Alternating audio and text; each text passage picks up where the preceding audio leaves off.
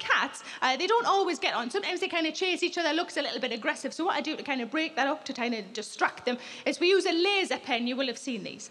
So the cats will be chasing each other around, then one or both of them will become transfixed by a little red dot that has appeared on the ceiling or the walls or the floor. And it's so effective that we've started using it in our own relationship. So I'll be saying something like, all I want you to do when you finish with your wet towels is put them in the...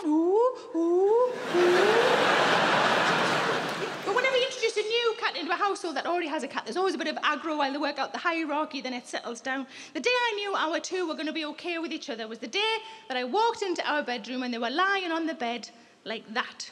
They weren't quite spooning, but it was good enough for me. I tell you, behind them, Big Mama Spoon's getting on.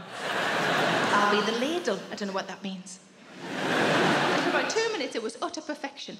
And then Brodie leaned over to Ripley, the little girl cat, and just started licking her arsehole. I don't think Mama Spoon's supposed to be here for this, but she was brilliant, though. She was lying with her legs shut like that. As soon as he started licking her arsehole, she went, ah, that's lovely.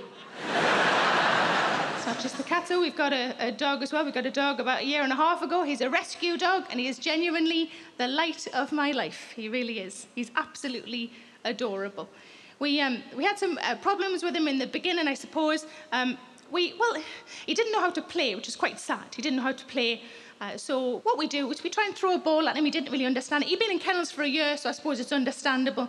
And all sorts of toys we got, didn't get any of it. And then one day, my husband was getting ready for bed, and as he pulled off one of his socks, the dog jumped up and grabbed it, and they had a little game. It was so nice to see the dog play. And on further investigation, we've discovered that the dog doesn't like clean socks. He only likes the ones my husband refers to as meaty. He also doesn't like my socks, which I suppose is a compliment, because I guess it means they're not very meaty.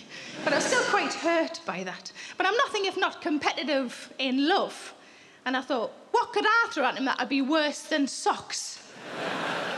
Oh, some of you are quite quick there. I did exactly what you think I did. I throw my pants at him and he fucking loves it.